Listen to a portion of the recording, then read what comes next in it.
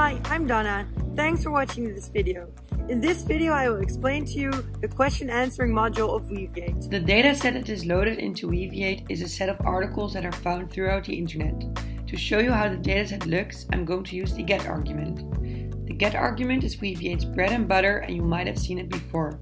We could ask Weaviate for the URL, titles and summaries. Now let's see what we can do with the question answering module. The question answering module adds an ask function to the get function. So let's use it. Get, we are searching through articles and we will use the ask function. The ask function takes 3 arguments. These are question, certainty and properties.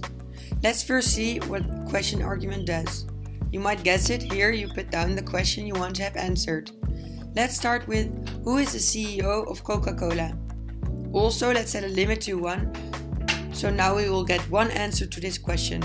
Before we can start run this, we have to let Weaviate know what we want to have as an output. We use additional answer and put down result and certainty. Now the query is ready. And Weaviate returns the answer of James Quincy. We could also ask for the title and the text of the article this information is found in. Now you see a part of the article. Other things that you can ask are if there even is an answer, the start and end position of the answer, and in which part the answer is found, which is denoted by property.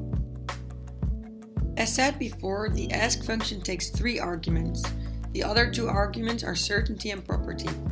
If we put down 0.5, we say, okay, only give me an answer if the certainty is 50% or higher.